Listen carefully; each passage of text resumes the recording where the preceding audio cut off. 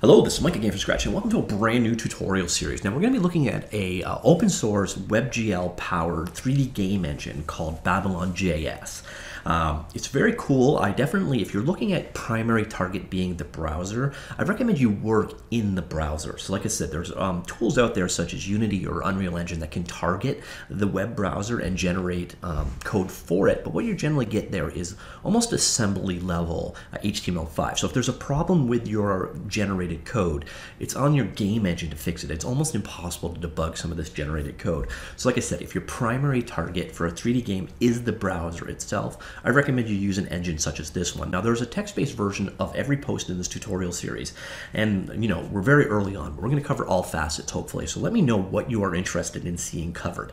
I have linked the first part, the equivalent to this particular video, down below, and it lists some of the alternatives. So if you want to work in the browser, but for some reason BabylonJS isn't for you, there's a couple of alternatives listed there, such as 3JS, Play Canvas, etc. But there are not actually that many 3D game engines that run in the browser, which is strange given the proliferation of WebGL. And that's a big part of why I'm actually covering this now. WebGL, as of just a few days ago, is now turned on by default in Chromium. So Chrome is going to have a WebGL support out of the box. Pretty much every single mobile browser now has some degree of WebGL support. So 3D in the browser is finally becoming a ubiquitous thing, something that you can actually rely on. And if you do want to create a game for iOS or Android, etc., there are wrappers that are capable of running WebGL generated games as native applications on those various platforms. So that is definitely one of the advantages here. Now, the flip side is when you're running a WebGL or a HTML5 application on these various platforms, you don't get that native look and feel, and there's a bit of a performance penalty for WebGL versus OpenGL ES, for example. So, you know, pick it based on your primary platform. If your primary platform is mobile or desktop, you're probably better off going with a traditional game engine and just adding HTML5 support, you know, as it's generated within that engine. But if your primary platform is the web, I do recommend going with, you know, an HTML5 game engine such as BabylonJS.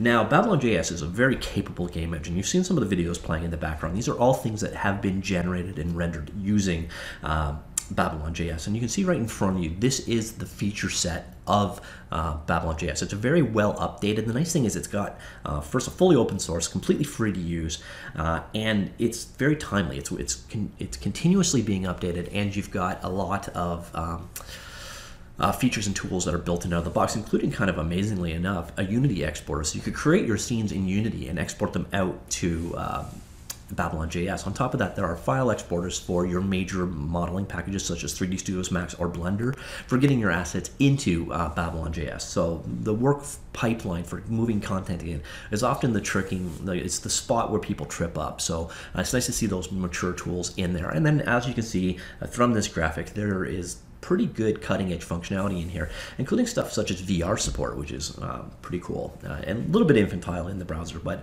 definitely something that we're going towards. And we've got browser support. We got support for, gamepad support. We got support for multiple rendering modes, multiple rendering cameras, including cameras oriented around touch devices, etc. This is definitely a very cool application. I haven't done anything HTML5 related or JavaScript related in a long time, so that's why I'm going down this road with this particular game engine.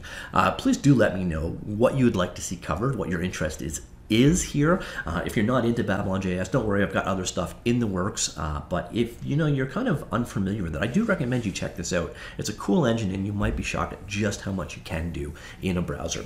So again, your feedback is important. If there are certain things you'd like to see covered, do let me know. As you can see, here is the table of contents in front of us. It's very early on, but I'm going to try and keep each text and video post in this pretty short. I want to keep them 5 to 10 minute bite-sized chunks as I go forward. The code is already up for 3 or 4 different pieces in the Patreon Dropbox site. So if you want to get a jump on it, check out, if you're a patron backer, check it out. The code is already starting to be up there as I'm writing more. I'm up to part 3 or 4 right now, camera, lighting, all that kind of stuff. So we're going to be covering all kinds of things. But if there are specific topics you do want to see covered, do let me know. So hopefully this is a series that you do find interesting. If so, please do click like down below. And if you're interested in seeing how this thing turns out, do click follow or subscribe. Anyways, I hope you find this useful. I hope you enjoy this series. Stay tuned. I should have the next part up very, very soon. All right. See y'all later. Bye.